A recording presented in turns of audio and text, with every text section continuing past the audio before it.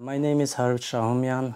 I am originally from Armenia and I joined UCD about 4 years ago when I directly was involved in a fascinating project on urban environment.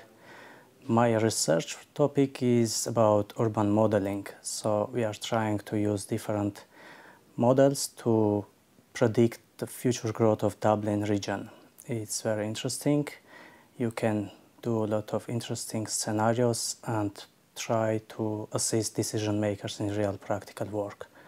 So our model is named MOLAND, was developed in European Commission Joint Research Center.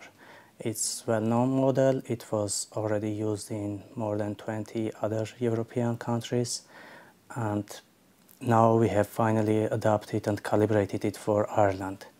So we collaborate with regional authorities, with local authorities, and trying to bring research into practice. Actually, we have already got some interesting applications on Dublin, and it's good to know that research is capable to assist decision makers to do more acknowledged decisions and more evidence-based decisions. So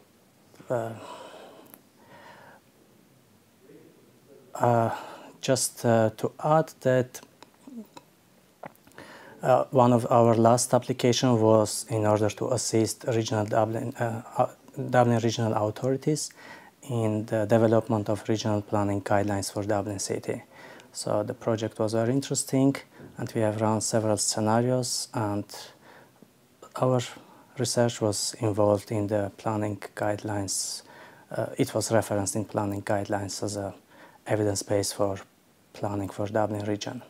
So as a conclusion, I can just say that we now have a lot of interesting tools which can assist, which can make our awareness greater, and decisions we are making now are very important for future outcomes. So that is why models like MOLAND are very important to use. It's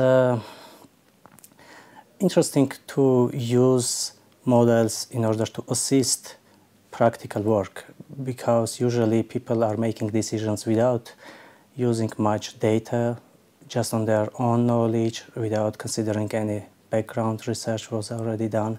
So it's good to use science in real practical work, so you know that you can change things to make it better.